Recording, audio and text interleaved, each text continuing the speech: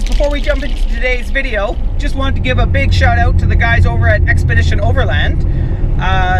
They subscribe to us, and that really means the world to us here. They are a big inspiration to me and a big influence to the way we film and the way we do things on our channel. We were out on an adventure and my youngster here read the notification and he about jumped out of his seat. So that is pretty exciting and really does mean the world to us. Thank you guys. Thank you, Clay. I look forward to watching many more of your videos, and thank you subscribers for supporting us. I look forward to sharing many more of these epic off-road adventures with you guys. We have so much more to come that I don't even know where to go from here. So with that being said, I'm gonna leave you with today's video. And now my youngster's making fun of me, says I sounded too excited. So I guess I was a little bit overzealous on that one. So I promise I won't do that on the next one. So I hope you enjoyed this one, guys. It was a really good trip today. We got to see all kinds of cool stuff and some pretty rad trails. So yeah, enjoy. So here we are again, out for a nice Sunday drive. We're going to try to make our way up to a snowmobile chalet, cabin, if you want to call it that. Never been here before, so we'll get some cameras mounted on the outside and we'll work our way up and see what we encounter. Stay tuned.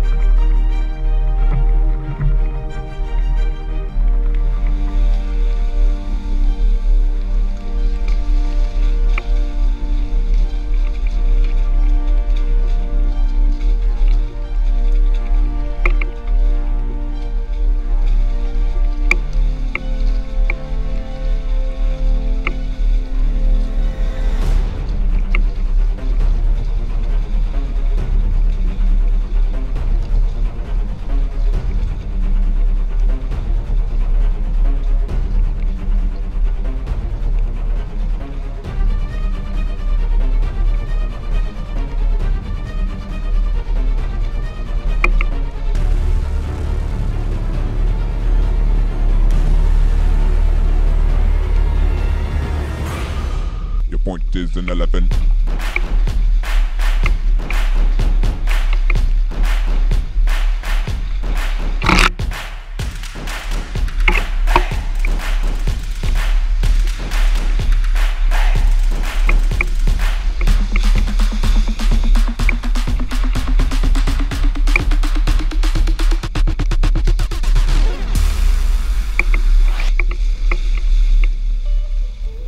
Alright, we made it to our destination. We're rolling up here, as you can see. We're going to stop and have some snacks, a little bit of lunch, let the kids run around for a few minutes, and do a little bit more exploring on the upper east end, I believe it would be. So, yeah, stay tuned. Thanks for watching. Please like, comment, and subscribe. Alright, so that's what we made it to. Found an old, looks to me to be some sort of an old drainage ditch. Not entirely sure what it fed or what it drained, but we're gonna turn around here. We don't want to take a chance heading up that. Our buddy left for the day, so yeah, that looks pretty gnarly. Even with lockers, we're gonna turn around here and make our way back out.